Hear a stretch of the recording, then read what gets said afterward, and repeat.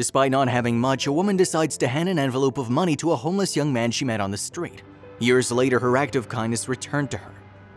Leslie and Eric were a couple renting an apartment in a poor area of town. Leslie worked 2 jobs to afford rent and other expenses while Eric stayed home. Leslie didn't think much of Eric not working, as he always said he was going in for interviews. "I'm just not lucky enough, no one's hiring me," he said one day. The truth was he was just lazy and stayed in bed the entire time Leslie was out working. Leslie decided to treat Eric to a nice restaurant in a fancy neighborhood nearby on their 2nd anniversary. "We haven't eaten out in a good restaurant in ages, let's go out on a date," she told him. She prettied herself up for the occasion, wearing makeup and a beautiful black dress she hadn't worn in a while. When they got to the restaurant, Eric couldn't stop shifting in his seat. "This restaurant's way too expensive, we should have just eaten at a diner." "Come on, we don't get to do this often, just enjoy it," Leslie encouraged him. Unfortunately, it didn't work. As they browsed through the menu, Eric kept blurting out comments. Leslie was beginning to feel upset. She'd worked hard to be able to treat Eric to the restaurant. She thought he'd enjoy it, as he often spoke about restaurants in the fancy neighborhood. As they were leaving, things got worse when a homeless young man approached them. Also, if you have not done so already, please subscribe to our channel and click that notification bell to get inspired by these real-life stories every day. Now, back to the story. "I'm sorry for bothering you," the man said. "Do you have any money to spare? I don't have food or money and I'm all alone." Leslie's heart melted. The boy couldn't have been over 20 years old and he looked frail. "Eric, let's help him," she said, tugging his arm.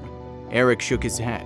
"Why would we? After that meal, we might as well be begging in the streets too. The guy's a scammer," he said. Walking ahead of Leslie, who stayed behind and decided to talk to the boy. "What happened to you?" she asked.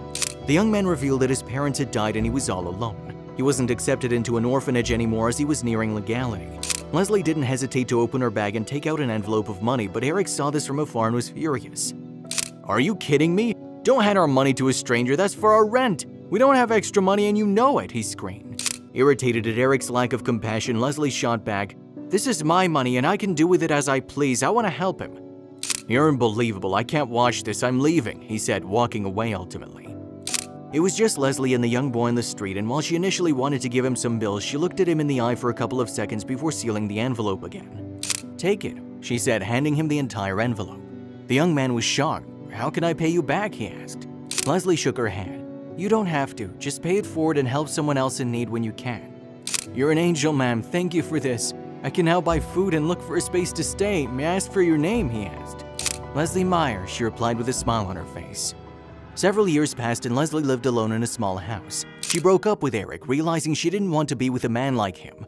One morning, she heard a knock on her door. It was her landlord serving her an eviction notice, saying, "Time's up, Leslie. You haven't paid rent in 2 months and I just can't take it anymore. You have until today to vacate the house or else we're going to court." Leslie's eyes started to fill with tears.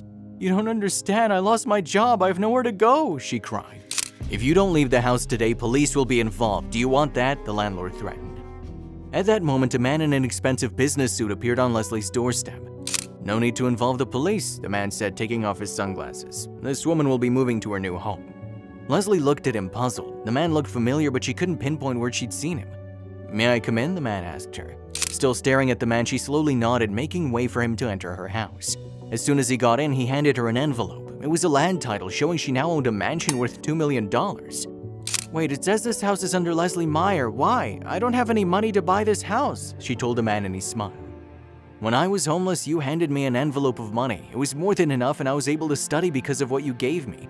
I now work in IT and own several startups. It's all because of that push you gave me years back," the man revealed. Leslie was stunned and couldn't help but cover her mouth with that hand. "Is it really you? I'm so glad to see you've made it." He nodded. "I saw an online eviction notice for Leslie Meyer. I went straight here. I realized you needed help." The man handed Leslie his business card and she saw that his name was Darian James. "Thank you," she cried. "Thank you, Darian. I don't know how I can ever repay you. This is too much," she told him. Darian shook his head. "Just pay it forward and help somebody in need," he said and smiled. Leslie moved into her new home and became friends with Darian. He lived next door, and since they were both alone, they would often have meals together and celebrate the holidays together.